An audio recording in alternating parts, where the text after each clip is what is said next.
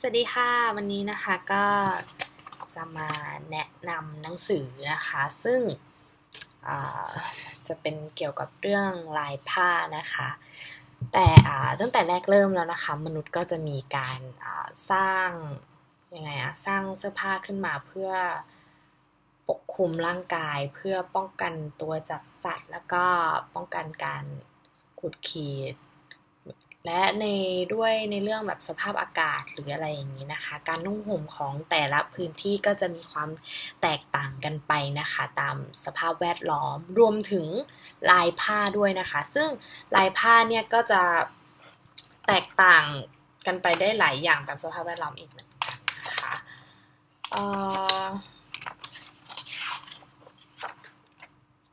ประการที่หนึ่งนี่ก็น่าจะเกิดจาก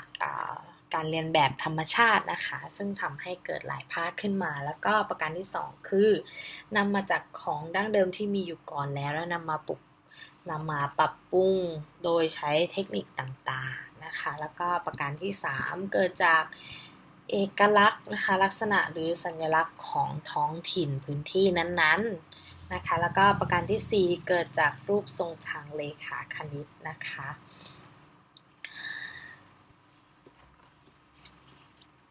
ทั้งในนี้ก็จะบอกทั้งหมดเลยนะคะไม่ว่าจะเป็นในเรื่องของทั้ง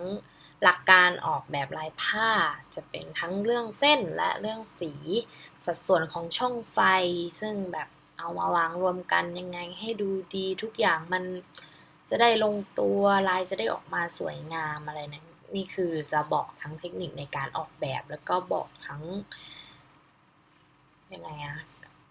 ขั้นตอนต่างๆนะคะแล้วก็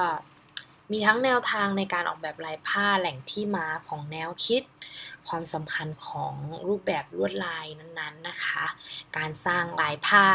วิธีการออกแบบลายผ้าวิธีการต่อลายผ้าการกำหนดสีด้วยวิธีต่างๆดูแบบ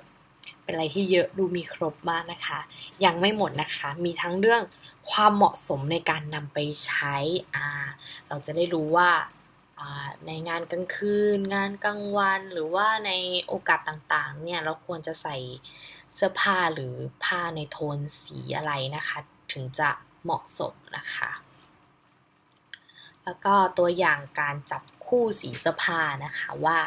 เราต้องใส่สียังไงให้มันดูแมทกันดูน่าสนใจดูเป็นคนแบบที่แบบแต่งตัวเป็นอะไรอย่างเงี้ยดูจะได้ดูดีขึ้นนะคะในนี้นะคะก็จะสอนทั้งหมดเลยตั้งแต่เรื่องทฤษฎีสีตั้งแต่แบบวงจรสีทั้งหมดเลยนะคะมีทั้งบอกเรื่องสีโทนร้อนสีโทนเย็นนะคะให้เราเข้าใจปรับพื้นฐานใหม่ทั้งหมดไม่ว่าจะเป็นคนที่แบบไม่เคยรู้เรื่องแบบอะไรพวกนี้มาก่อนแต่สำหรับตัวเราแล้วคือเราคิดว่าเล่มเดียวจบอยู่จริงๆทั้งยังไงสอนวิธีแบบหาแหล่งที่มาของความคิดแหล่งที่มาของความคิดเรายกตัวอย่างเช่นมาจากต้นไม้ดอกไม้คนสัตว์ปีกสัตว์เลื้อยคลานสัตว์น้ำบลาบลาบลาเนี่ยเราก็สามารถนำมาทำเป็นลายผ้าได้ทั้งหมดคือจริงๆแล้วมันก็แบบแล้วแต่จินตนาการของคนเลยแต่ส่วนมากแล้วคนก็จะชอบออกแบบลวดลายอะไรต่างๆที่จะอยู่ในสภาพแวดล้อมของตัวเองหรือว่าตามสไตล์ของตัวเองอยู่แล้วนะคะนี่เอาให้ดูนี่เลยค่ะเล่มนี้ข้างหน้าเขียนไว้ว่าการออกแบบลายผ้านะคะเล่มไม่หนามากสำหรับคนที่ขี้เกียจอ่านหนังสืออย่างเรานะคะเน้นการดูภาพเป็นส่วนใหญ่เป็นของกรมส่งเสริมอุตสาหกรรมนะคะรายสาขาส่วนอุตสาหกรรมสิ่งทอส่วนตัวที่ชอบเลยนะชอบตอนสุดท้ายเนี่ยที่บอกว่าการจับคู่เสื้อผ้านะคะเขาก็มีตัวอย่างมาให้ดูครบเลยอย่างนี้เห็นไหมคะนี่ สมมุติถ้าเราชอบเราจะใส่สีแดงนี้ใช่ไหมคะ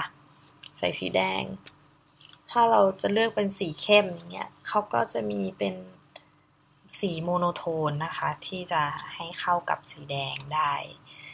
เฉพาะเท่านี้ถึงจะเหมาะสมหรือว่าเข้านะคะถ้าเราอยากได้เป็นไบรท์ในเรื่องแบบสีที่มันแบบชุดฉาดหรืออะไรที่มันดูถ้าเราเป็นคนที่ชอบใส่แบบเสื้อผ้าสีสดอย่างเงี้ยบางคนก็จะหยิบจับมาใส่แบบสีอะไรก็ไม่รู้ที่มันแบบไม่แมทกันนะคะแล้วก็เนี่ยควรจะใส่ตามอย่างเงี้ยมีลวดลายตามประมาณเนี้ยถึงจะดูแบบเหมาะสมนี่ก็จะเป็นพาสเทลมีสีดีฟแล้วก็เนเชอรัลนะคะนี่มีให้เลือกเยอะแยะตามสไตล์ของสีที่แต่ละคนชอบใส่เลยกับอีกอย่างนะคะที่คนส่วนใหญ่จะยังไม่รู้เวลาที่คิดจะอยากออกแบบลายผ้านะคือเวลาที่เราจะออกแบบลายผ้าพอเราจะเอาไปพิมพ์เป็นผืนใหญ่ๆอ่ะมันก็คือต้องมีการต่อลายผ้านะคะซึ่งลายมันควรจะต่อกันในนี้ก็จะบอกเทคนิคทุกอย่างนี่มีขั้นตอนให้หมดเลยตั้งแต่นี่ขั้นตอนที่1การวัดการขั้นตอนที่2อย่างเงี้ยพอเราได้เป็นรูปมาแล้วใช่ไหมคะเขาก็จะบอกละเอียดมากในเนี้ย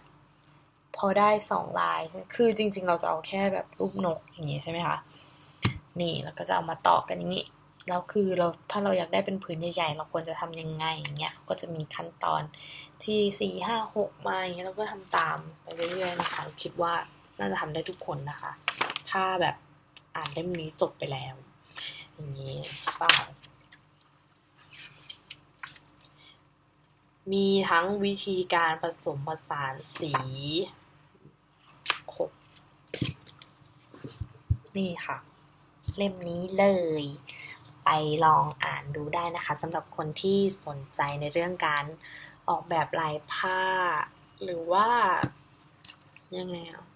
อยากจะทำธุรกิจในเรื่องพวกนี้หรือว่าเราอยากจะออกแบบเสื้อผ้าอยากมีลายผ้าเป็นของตัวเองอยากจะตัดชุดแบบ